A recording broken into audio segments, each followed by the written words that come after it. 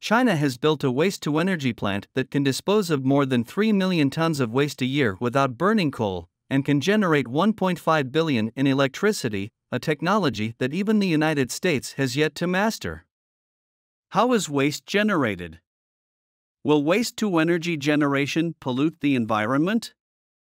What challenges will be there if the technology is to be rolled out on a large scale? Hi! Welcome to Hot Topics Time. Before we start today's video, please subscribe to our channel. Okay, let's continue the topic we are talking about.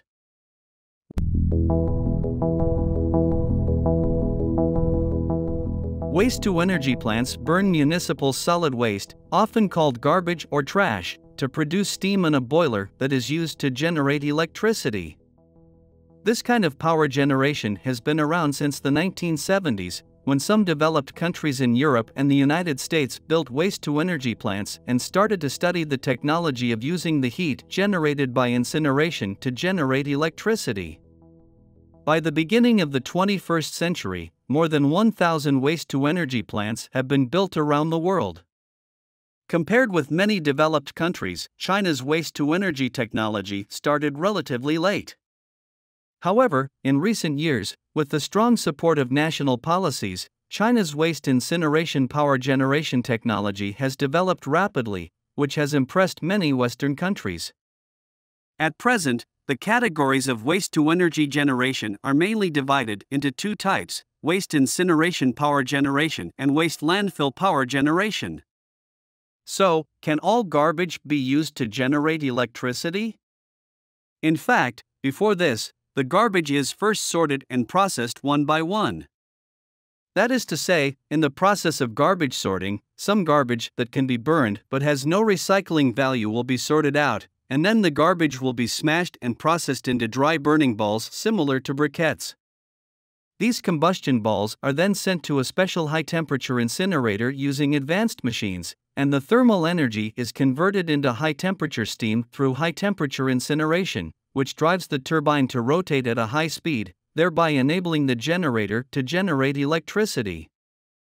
For incombustible garbage, special fermentation, anaerobic and other methods are used for treatment, and then through drying and desulfurization technology, it produces methane gas, which is then burned to convert thermal energy into steam, driving the turbine to run quickly, so that the generator would work. In this way, in just a few hours, a lot of garbage that is piled up in mountains would be turned into electricity, and then transmitted to thousands of households through the power grid.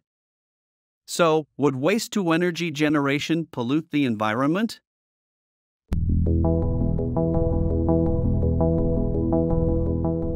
With the rapid development of the modern economy, the global garbage production is increasing day by day, and the overflow of garbage has become a major global concern. According to data, the annual garbage output in Chinese cities is about 1 trillion tons, and the annual cost of garbage transportation and treatment is about 30 billion yuan.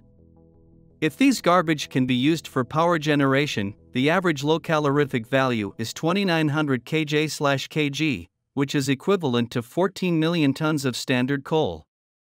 That is to say, waste-to-energy can not only dispose of millions of tons of garbage every year, reducing the huge space occupied by garbage, but also allow the waste to be reused, creating more than 1 billion kWh of electricity every year, which greatly alleviates the current shortage of coal and other energy sources. To sum up, the use of waste incineration for power generation is indeed the best way to solve the waste problem. Many countries are constantly developing and improving waste-to-energy related technologies. However, now that global warming is becoming more and more serious, will this waste incineration power generation cause more pollution and damage to the environment? Because in the process of waste incineration power generation, many harmful gases and substances will inevitably be produced, such as various particulate pollutants, heavy metals, acid gases, highly toxic organic pollutants, ash, dust, and landfill leachate. Among them, the emission of dioxin has attracted widespread attention, because dioxin is one of the most toxic pollutants known to mankind so far, and it is also a first-class carcinogen.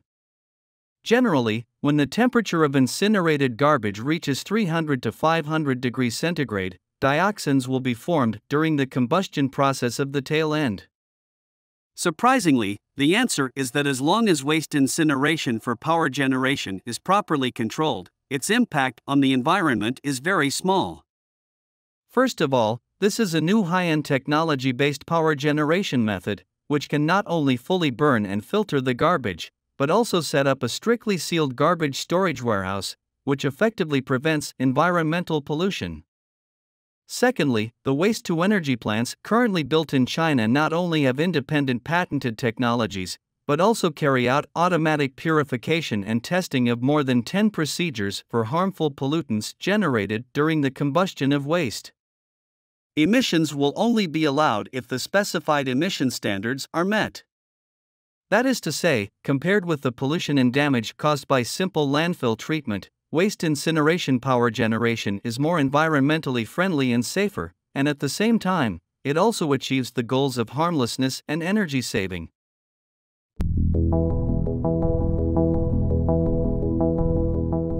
Since China introduced waste incineration power generation technology in 1985, China's waste power generation technology has developed very rapidly. Until today, China's waste incinerator technology has basically achieved localization. Take the Shanghai Liaogang Renewable Energy Utilization Center as an example, the largest waste-burning power plant built in China. This is a waste-to-energy power plant built in China using a new patented technology and is currently divided into Phase 1 and Phase 2. The first phase was put into use in May 2013 and can handle about 3,000 tons of garbage per day. Since the second phase was put into use at the end of September 2019, its daily garbage disposal capacity can reach about 6,000 tons, and the daily power generation is more than 3 million kilowatt-hours. As a large city with a population of more than 20 million, Shanghai has a very large daily waste output. According to a 2017 survey, Shanghai produces an average of 24,700 tons of domestic waste every day. Shanghai has a resident population of nearly 24 million. This means that the annual garbage output in Shanghai is more than 9 million tons. After the second phase of the center was put into use, it basically processed 1/3 of the garbage in Shanghai. In addition, as the technology continues to mature, its emission standards are also far below the prescribed standards.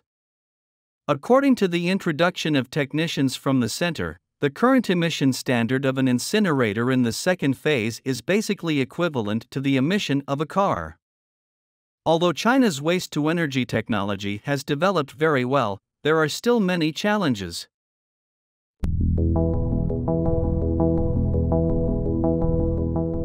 First, the promotion of waste-to-energy is restricted by geographical and seasonal changes, and it is easy to implement in developed eastern cities.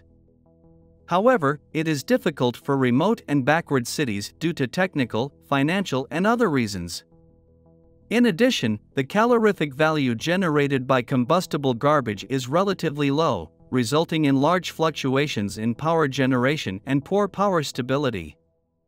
Secondly, the operating costs of waste treatment equipment, incineration boilers, and power generation equipment are very expensive, while the electricity generated by waste power generation is poor, and its income is low and unprofitable. In addition, it is still necessary to continuously improve the technology and strengthen the detection mechanism for the harmful gases and pollutants generated in the process of waste incineration power generation, so as to maximize the environmental friendliness and sustainable development. Okay, that's all for today. Please put your comments below and share your insightful ideas with other people.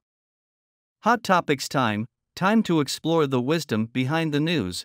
We will see you in the next video.